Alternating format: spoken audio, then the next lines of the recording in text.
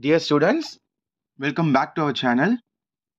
Last video la நம்ம பார்த்திருந்தோம் financial accounting ல final accounts ல sum number 13 பார்த்திருந்தோம்.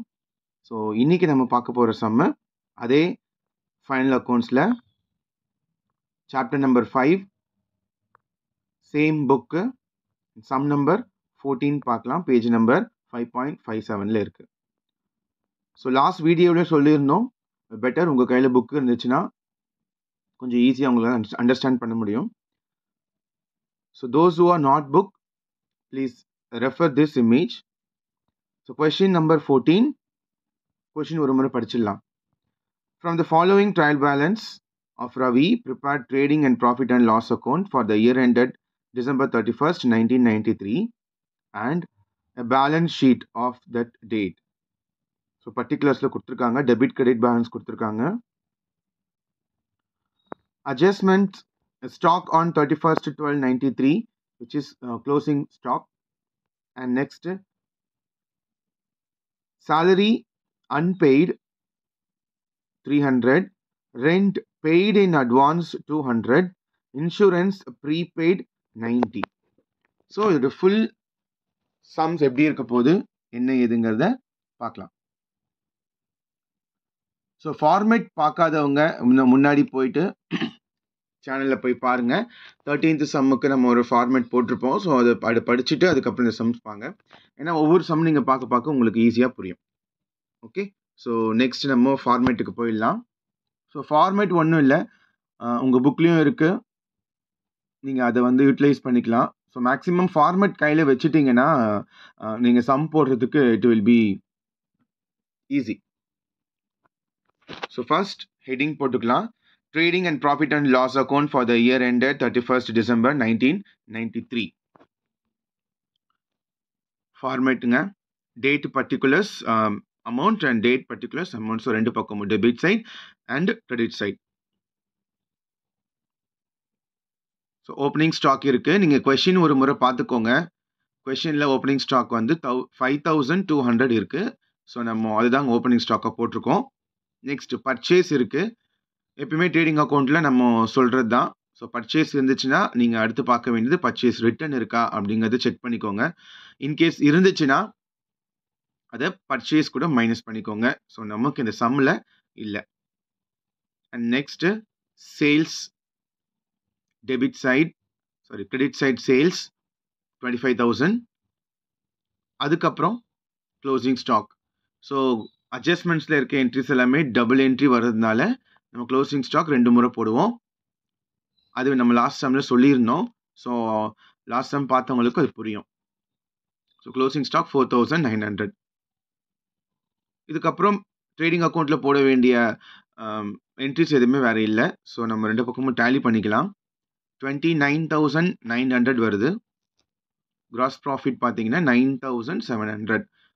ஸோ டெபிட் சைட் பேலன்ஸ் வருது. ஸோ அங்கே தான் ஷார்ட்டேஜாக இருந்திருக்கு. ஸோ அங்கே நமக்கு வந்துச்சுன்னா ப்ராஃபிட். கிரெடிட் சைட் ஷார்ட்டேஜ் இருந்துச்சுன்னா it is a loss. Okay,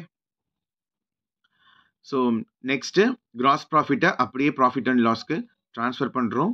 so gross profit 9,700 transfer பண்ணுறோம். நெக்ஸ்ட்டு நமக்கு 3 விஷயம் இருக்குது. நீங்கள் கொஷின் பார்த்தீங்கன்னா உங்களுக்கு தெரியும் 3 விஷயம் இருக்குது. Salary, rent and insurance. இது 3த்துக்குமே நமக்கு அட்ஜஸ்ட்மெண்ட்டும் இருக்கு. ஸோ சேலரிக்கு என்ன இருக்கு அப்படின்னு பார்த்தீங்கன்னா அட்ஜஸ்ட்மெண்ட்ல அன்பெய்டு சேலரிஸ். அப்புறம் ரெண்ட்டுக்கு பார்த்தீங்கன்னா அட்வான்ஸ்ட், பெய்டு அட்வான்ஸ்ட். இன்சூரன்ஸ் பார்த்தீங்கன்னா ப்ரீபெய்டு இன்சூரன்ஸ்னு இருக்கு.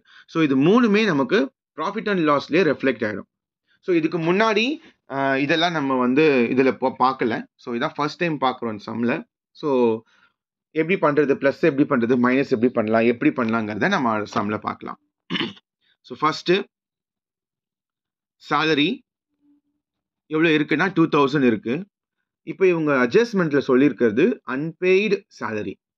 அதாவது இந்த வருஷத்துக்கு இந்த அக்கௌண்ட் க்ளோஸ் பண்ணுறதுக்கு நமக்கு தேவையான சேலரி நம்ம இன்னும் அன்பெய்டு, ஐ மீன் சேலரி பே பண்ண வேண்டியது இருக்குது.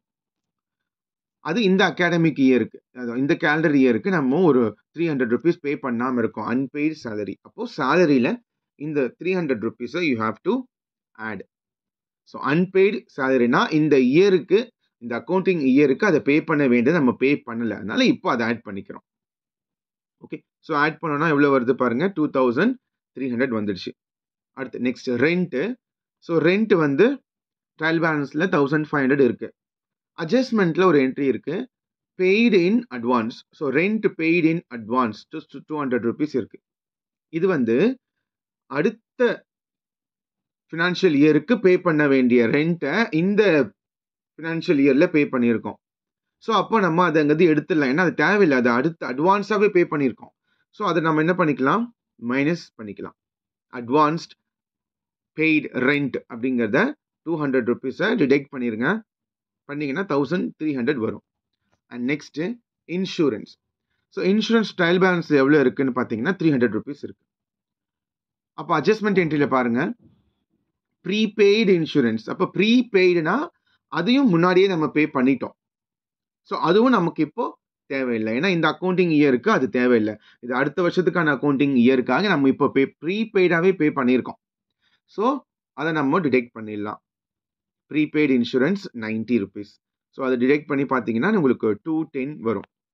ஸோ இவ்வளோ தான் மொத்தமே ப்ராஃபிட் அண்ட் லாஸ் நம்ம போட வேண்டியது. ஸோ பேலன்ஸ் பண்ணிங்கன்னா 9700 வரும்.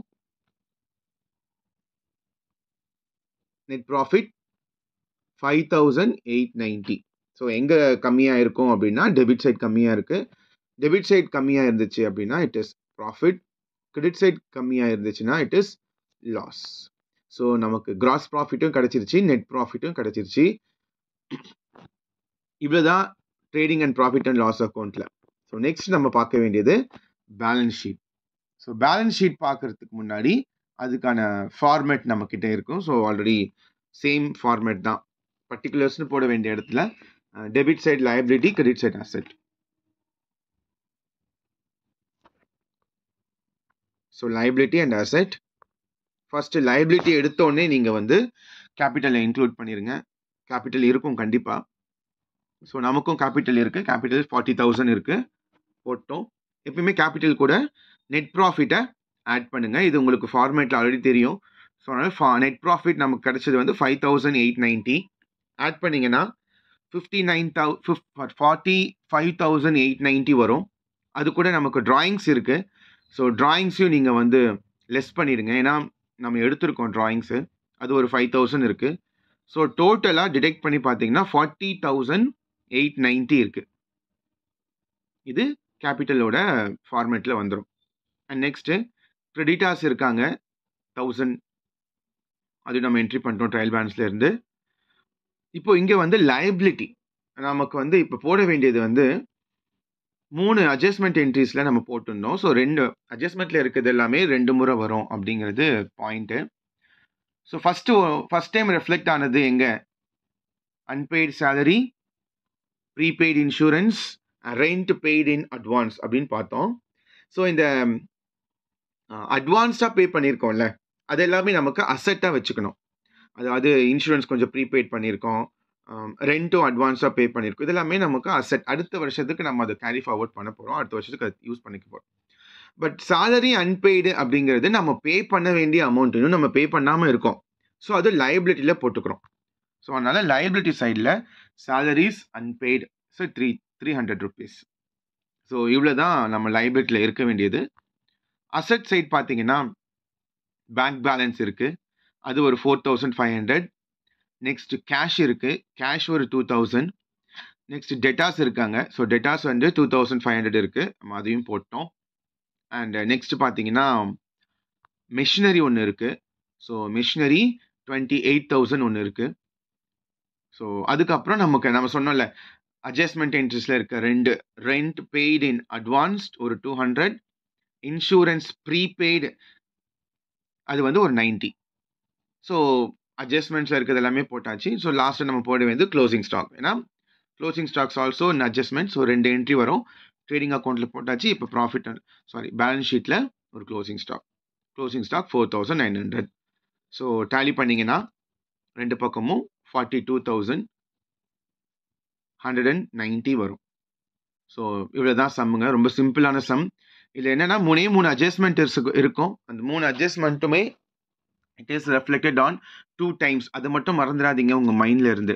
ஓகே, ஸோ நெக்ஸ்ட் வீடியோவில் நெக்ஸ்ட் சம் பார்க்கலாம்.